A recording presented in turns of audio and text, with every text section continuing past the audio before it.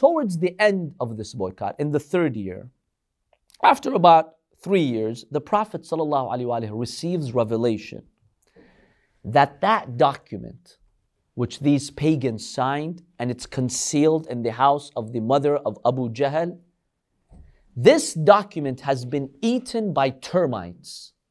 God sent termites to eat the paper of the document except the name of God. Because remember, pagans, they believed in God and idols. So whatever was false in that document and attacking Bani Hashim, the termites ate it, only the name of God was kept intact. Allah informs the Prophet. What does the Prophet do? He goes to his uncle Abu Talib. He tells him, my uncle, Jibreel has informed me that their document has been eaten by termites. Abu Talib comes out of the valley. Pagans are surprised. Abu Talib, you're giving up. It's about time that you come and negotiate with us. Is it starvation? What took you out of the valley? Is it starvation? He says, no. But I've got a deal that I want to make with you. They're now excited. They thought he wanted to compromise because he was the pillar supporting the Prophet. So when he came, they realized, okay, the Muslims can't handle the situation.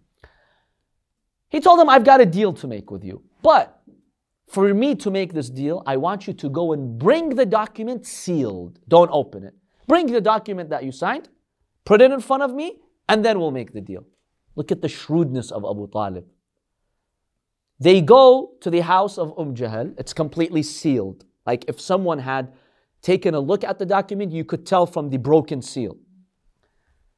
They brought the document, they placed it before everyone's watching. This is by Masjid al-Haram, everyone's watching.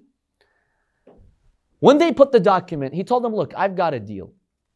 My nephew Muhammad has informed me that God has informed him through Jibreel that God had sent termites to eat the document.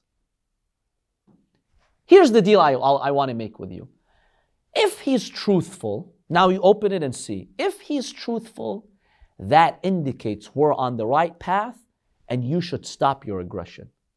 You can't continue like that. If he's lying, I'll hand him over and kill him, finish him off. Deal? They're like, fabulous deal. Because they didn't believe in the Prophet, many of them. You know, the shaitan plays with their mind. They're like, wow, he's actually giving us a chance to kill Muhammad.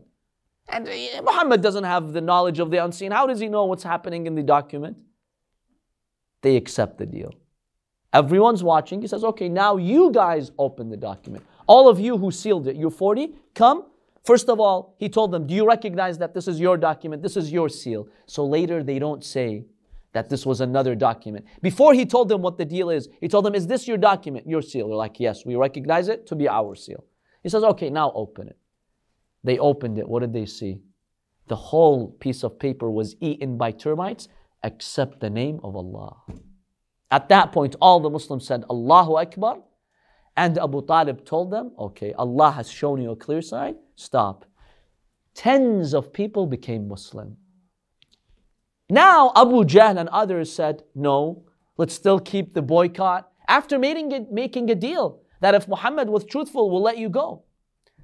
However, there were some members of the Quraysh who couldn't take this anymore. They sided with the Muslims. They told Abu Jahl, look, we will no longer respect this document. We made a deal with them and we're not going to enforce the boycott anymore. So the boycott crumbled.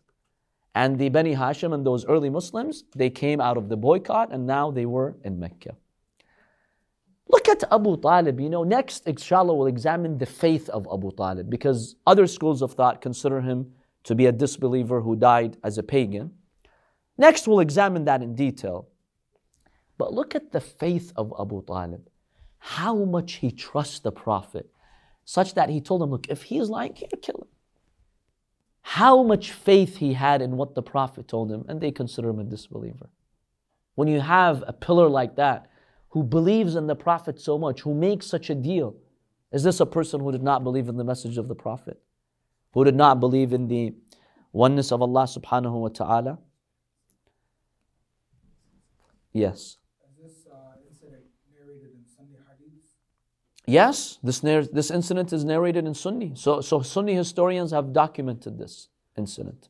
Now they tell you, yes, we don't deny Abu Talib supported the Prophet, but he just never believed in the one God and in Islam. Well, we'll examine the discussion on that. In any case, the boycott is now over. But remember, the pagans, of course, they don't stop their persecution and harassment of Muslims. A delegation from Habesha comes to visit the Prophet after this event. Remember Habesha, Abyssinia, the Muslims had sought refuge there. Their king, Najashi, he was a very just king who gave them refuge. Jafar ibn Abi Talib, he was their leader. We talked about that. So during those days, a delegation of about 20 men, as Ibn Ishaq narrates, came from Habesha. Among them were some Christians. They had come.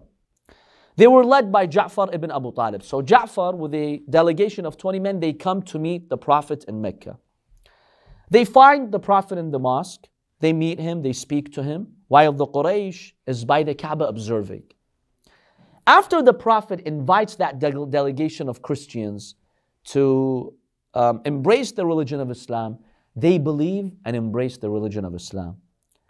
Abu Jahl opposes them. He attacks them. Imagine Christians coming, believing in the Prophet. Abu Jahl is now furious. He attacks them and he tells them, why are you following this magician? They respond, those Christians, when they see Abu Jahl's stubbornness, they respond to him by saying, peace be on you, salamun alaykum. We will not argue. You stay on your path and let us do what we want. Don't try to change us. In honor of what these Christians did, Allah subhanahu wa ta'ala reveals this verse in the Holy Quran. الَّذِينَ آتَيْنَاهُمُ الْكِتَابِ, those whom we have given the book, the Christians. مِنْ قَبْلِهِ هُمْ بِهِ يُؤْمِنُونَ, they believe in the Quran and the message of Islam. وَإِذَا سَمِعُوا اللَّغْوَ أَعْرَضُوا عَنْهُ, when they hear nonsense talk by Abu Jahl, they don't argue. They turned away from that nonsense talk. وَقَالُوا لَنَا أَعْمَالُنَا وَلَكُمْ أَعْمَالُكُمْ, they told them, look, just let us do our own deeds, have our own religion, and you have your own religion. سَلَامٌ عَلَيْكُمْ لَا نَبْتَغِي الْجَاهِلِينَ, peace be on you. We're not going to follow you ignorant ones. So a number of Christians, upon meeting the Prophet, they actually embraced the religion of Islam. This infuriates the Quraysh to see more and more people embracing the religion of Islam. And, all the way to Habesha, people are hearing about Islam and they become Muslims. So they were losing more and more power, and this infuriated them.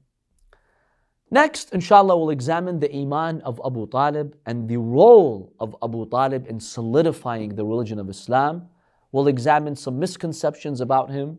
They claim there are verses in the Holy Quran which say he died as a disbeliever. We'll examine that. وصلى الله على محمد وآله الطاهرين.